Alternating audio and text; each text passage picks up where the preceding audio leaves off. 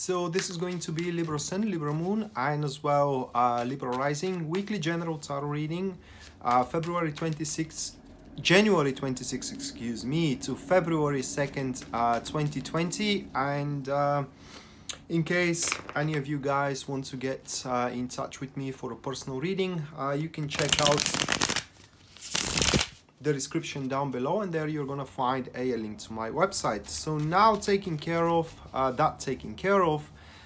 we are moving on to the reading, which is going to be a 7 cards drawn in string, meaning no particular position of any of it. It's just whatever the card shows, they show, so it doesn't get any more general than that.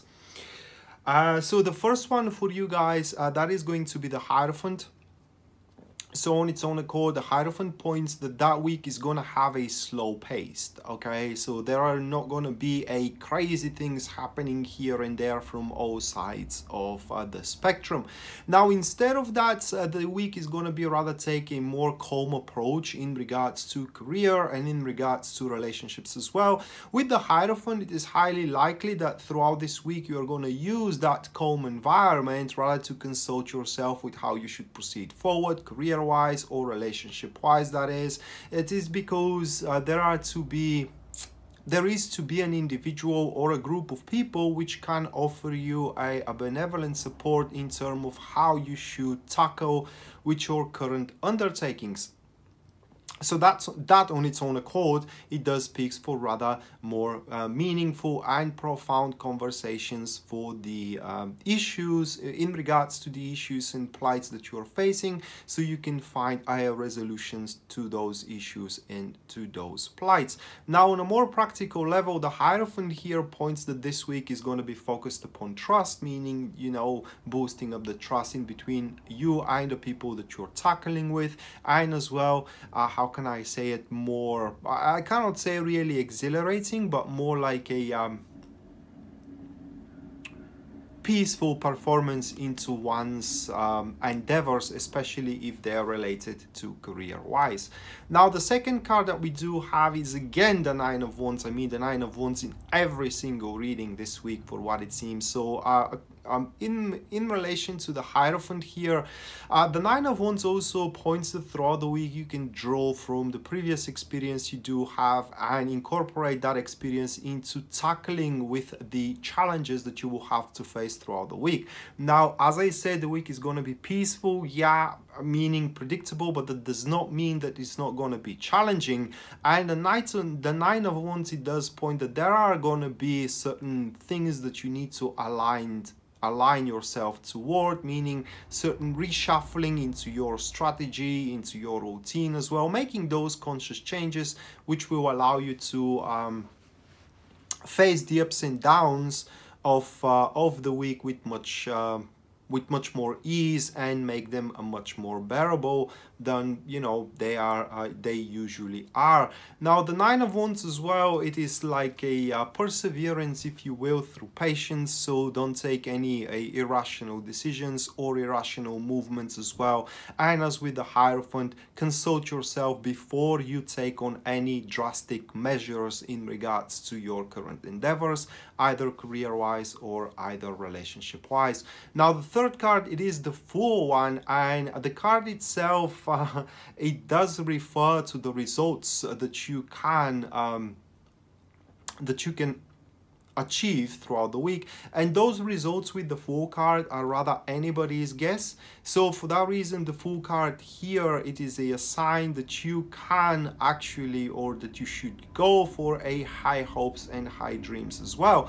So that being said, the Fool is rather more focused upon the end goal or the end game, if you will, rather than on the current setbacks that may face or the current resources that the Fool also face at that particular moment. So that kind of speaks, Libra, that you are not going to be say biased of how things are to proceed from now on forward, either career-wise or either relationship-wise, but instead it's very difficult to explain, but instead you are going to adopt more carefree standpoint, being more detached of a certainty of results and allowing yourself to hope for the best, and therefore being prepared for the worst simultaneously.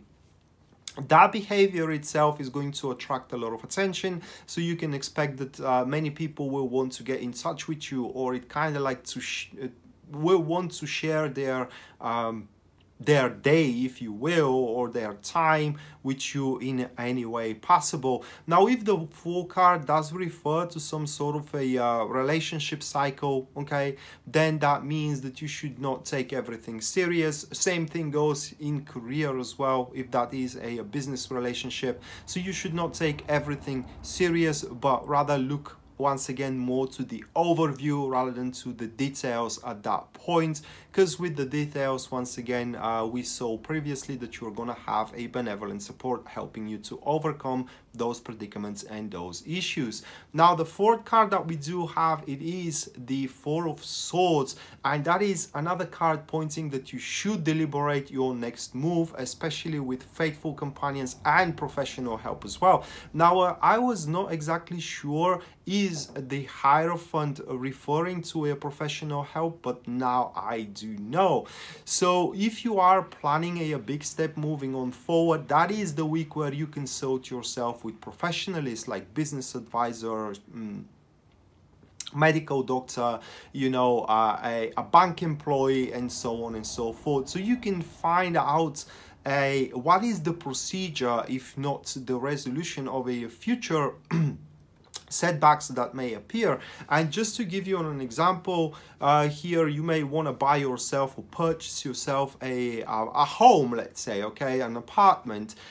And these two cards are pointing that you should lead an extensive negotiations with the bank that you want to get a mortgage from, okay? And that the Fool here, it is a sign that things can change in the future, so you should not let your hopes run low if the bank at that point, you know, is kind of asking from you more than you can actually give, because these things are in a fluctuation and you have to look toward the overview, having an apartment, rather than to the irritating details at this point that you have predicaments of getting this financial injection, should I say, because through those negotiations you can definitely find a way through. Now, another thing with the Four of Swords, it is that the card points that many of your worries that you are experiencing at that point are to become rather irrelevant, meaning that they will simply not have any influence whatsoever upon the endeavors throughout the week.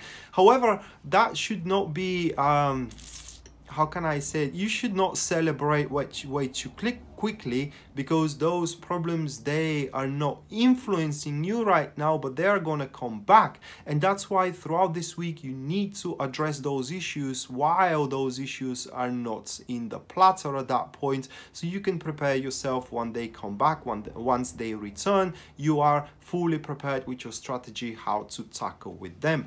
Now, the fifth card for you is going to be the Three of Wands.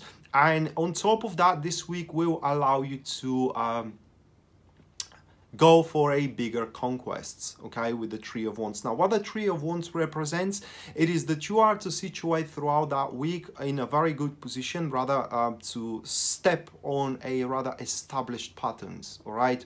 And the Three of Wands is the card pointing that the results by the end of the week are going to completely match your expectations as well. And that itself classifies you as a reaching to a, let's say, milestone, all right? But that does not unfold fully your potential. Now, instead, once you reach that point, you should seek for a future challenges for yourself, how you can unfold your maximum potential with the Three of Wands. Or in other words said, you have reached a good point of your life, okay?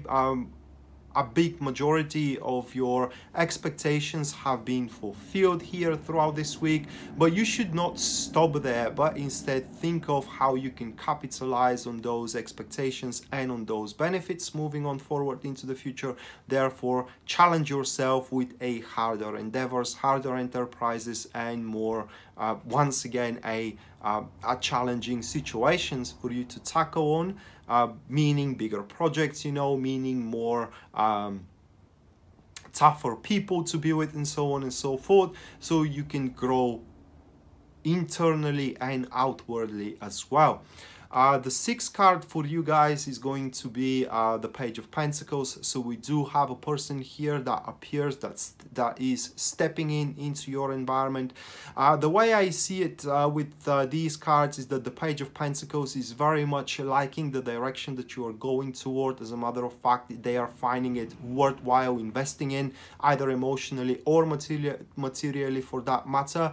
And it does look like as some sort of a proposition, if you will, that they will find you and once again your endeavors worthwhile, and simply they will offer you a cooperation in one or the other way. It could be emotional cooperation, because the Page of Pentacles, they throw their emotions fully into what lies ahead, meaning you in this case. So that could be a proposition for a relationship here coming from this person. Now, one thing you need to know about the Page of Pentacles, they're usually very slow in performance and very indecisive when it comes to actually incorporating a strong actions, and they're like followers. So in that particular case, you have to be the one who leads forward, if this is a business or a personal relationship, that is. Or that could be, this page could be as well someone who helps you financially to get your home, okay, buying that apartment.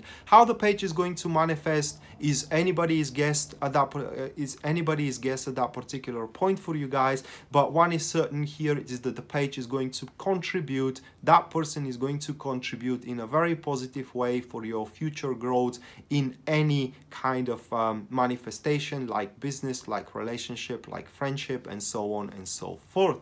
And the final card for you, Libra, here, it is another person. This is going to be the King of the King of Wands. So King of Wands, these are very high expectations type of people. They like challenges, so they find you quite challenging for them, not to overwhelm or not to overcome, but let's say to compete with, if you will.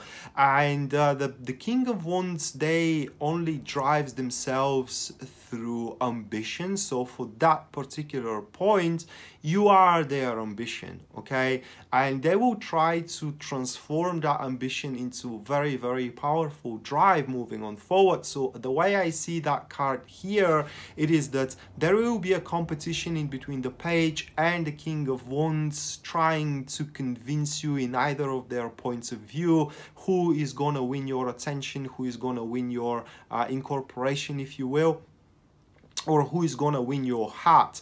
Now, it does depend what you are expecting here from moving on forward into the future. Once again, the page is marked by its devotion, very devoted to you and to your enterprises. The King of Wands, however, it's someone who enjoys life, so they like to party, they like to go around, they like to show themselves around. They are people of the high expectations, once again, so there is no room for compromises moving forward with the King of Wands. However, they always know what they want, and they just don't leave things to be decided by faith, but instead they're trying to alter everything that it is going on around. So you will never get bored if you go for the King of Wands, option here at the end of the day. So that being said, Libra, this was your weekly general tarot reading, January 26th to February 2nd, 2020. Hopefully you enjoyed it and you liked it, guys, and we are going to see each other next time. Until then, bye.